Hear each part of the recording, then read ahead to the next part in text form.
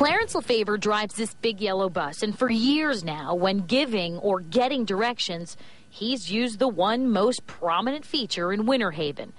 But now that it may go away, he doesn't know how he'll give directions.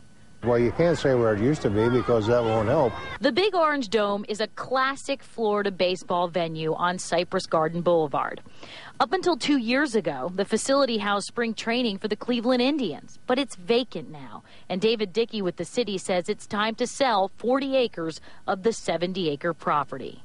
As the city, that's one of our main responsibilities, is to see what we can do to help the employment opportunities for the residents of the city. Dickey says the city has an interested buyer, a developer who wants to turn this area into a large outdoor mall with a predicted 500 to 600 jobs.